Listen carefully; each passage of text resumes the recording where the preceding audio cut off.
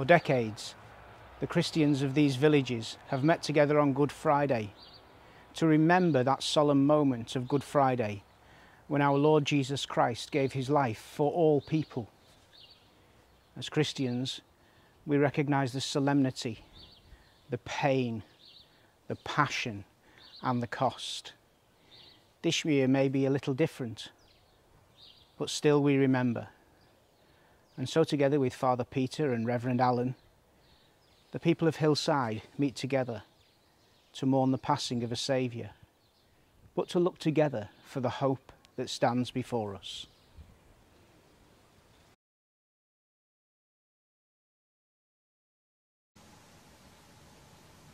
Let us pray.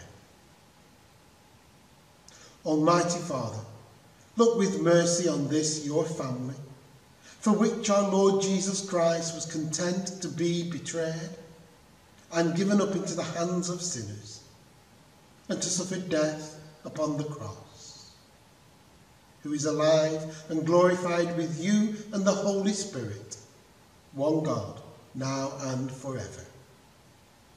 Amen.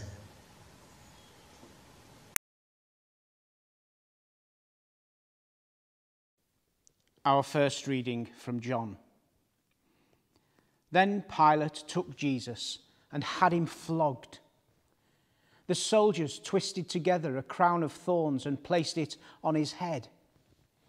They clothed him in a purple robe and went up to him again and again, saying, "Hail, King of the Jews!" And they slapped him in the face. Once more Pilate came out and said to the Jews gathered there, "Look, I am bringing him out to you to let you know that I find no basis for a charge against him." When Jesus came out wearing the crown of thorns and the purple robe, Pilate said to them, "Here is the man." As soon as the chief priests and their officials saw him, they shouted, "Crucify! Crucify!" But Pilate answered, "You take him and crucify him. As for me, I find no charge against him."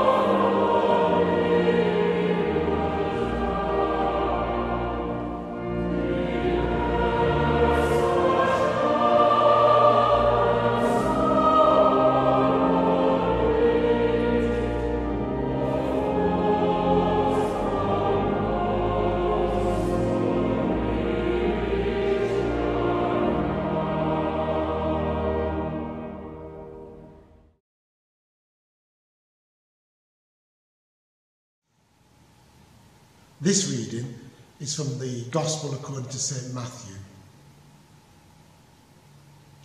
As they were going out, they met a man from Cyrene named Simon, and they forced him to carry the cross. They came to a place called Golgotha, which means the place of the skull.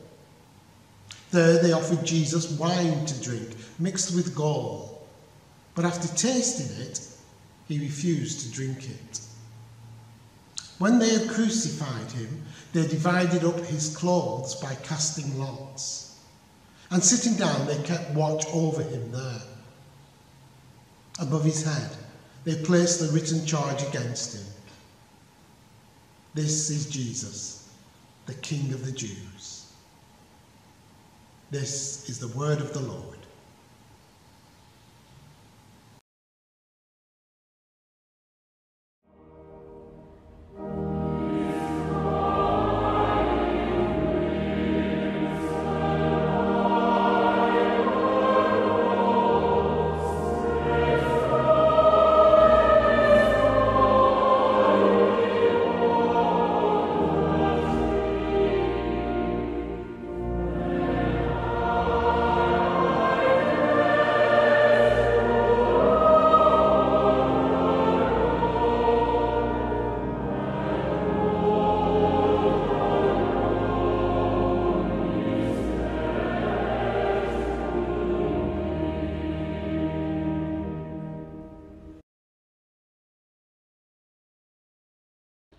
Our third reading from Matthew. From noon until 3 in the afternoon, darkness came over all the land.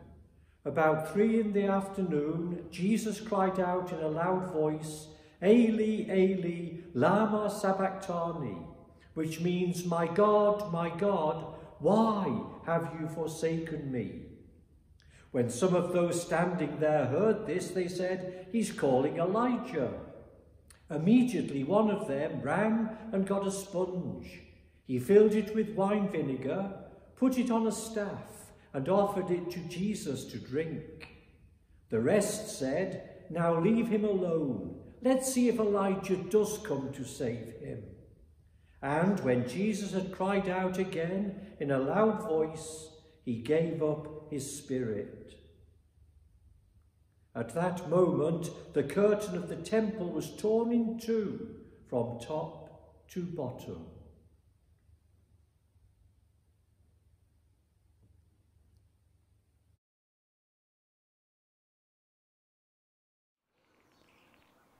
Our pilgrimage this year is much less about walking and more of a sedentary practice as we stay in, keep safe and support our NHS. And so together this Good Friday, we sit solemnly, remembering the rejection, humiliation and execution of our Lord Jesus Christ. And just as we go through this suffering, and people will lose friends, relatives, even those who work on the front line are not immune from this terrible illness. We pray for them. We give thanks for them. We support them. God is in this, and we will get through this by His grace and with each person complying to the restrictions placed upon us. We are the body of Christ, and at such a time as this, labels are secondary. We are united in the healing power of Jesus through his death on the cross. But more than simply by his stripes are we healed. By his resurrection, we are made whole. He gives a glorious resurrection hope on Easter morn.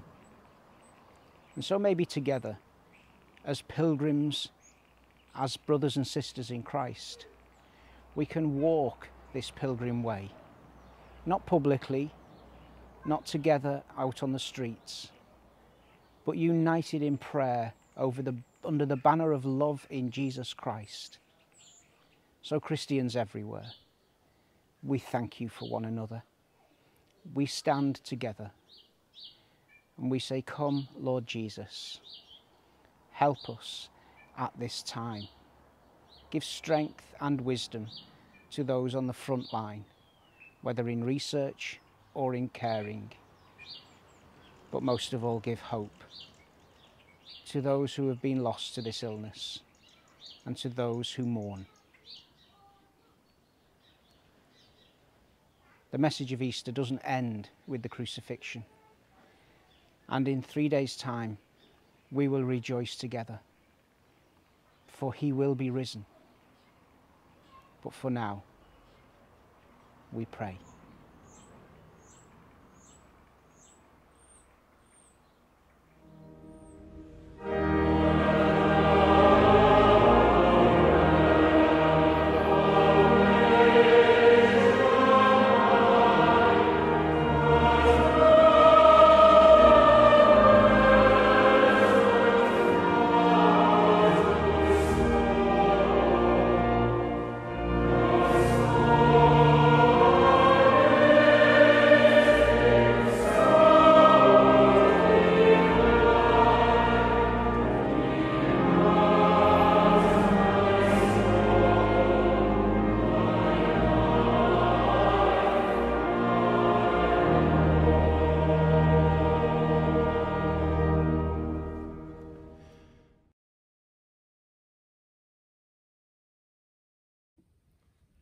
The blessing is inspired by Sister Mary Ann Barrett, a Dominican nun from Grand Rapids, Michigan, wherein she says, "May the God of all goodness bless us.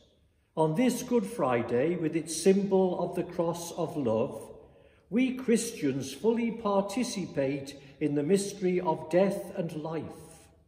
In facing our fear of death, we can realistically embrace the daily gift of life.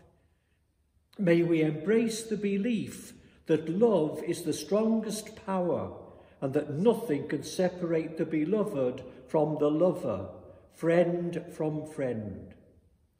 May we see this day as Good Friday because, as in Jesus' life, so with ours, God wraps us with courage in our troubles and strength in our distressing times. When all seems impossible, may we lean on the cross and rest at the foot of the cross. This day, may we be blessed with the goodness of God's extravagant love."